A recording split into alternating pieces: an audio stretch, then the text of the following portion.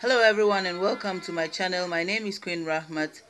Today I'm going to just walk you through how I make my Shito, my hot sauce, popularly known as Shito here in Ghana. Uh, Shito is something that we eat a lot here in Ghana. We eat it with kenke, with wache, with banku, with almost everything. You can eat it with plain rice. Every meal you want, you can add Shito to it. And I have found a very short way and super easy way of making Shito.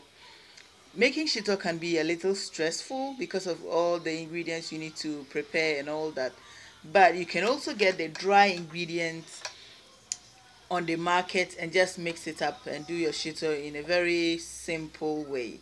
So this is the very easy way that I'm going to show you. And if you're a guy out there, you just want some quick Shito to make some gari or something, you can actually prepare this kind of Shito. So I'm just going to walk you through the ingredients that I'm going to be using for my Shito. This one,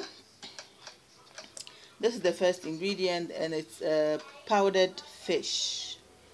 Powdered fish. It's dry herrings that I just made into powder. This is it. That's the dried amani.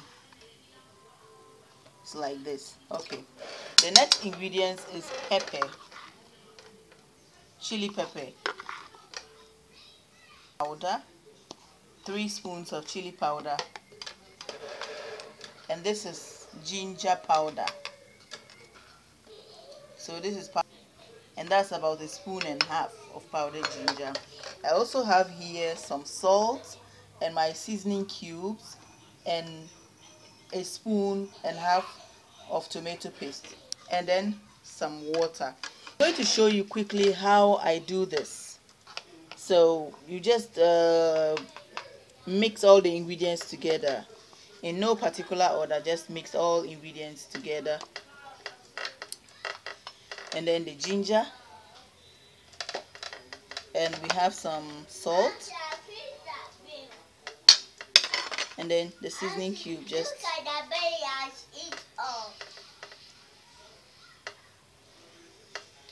the seasoning cube, both of them, like that. So okay, this is it. Just mix it all together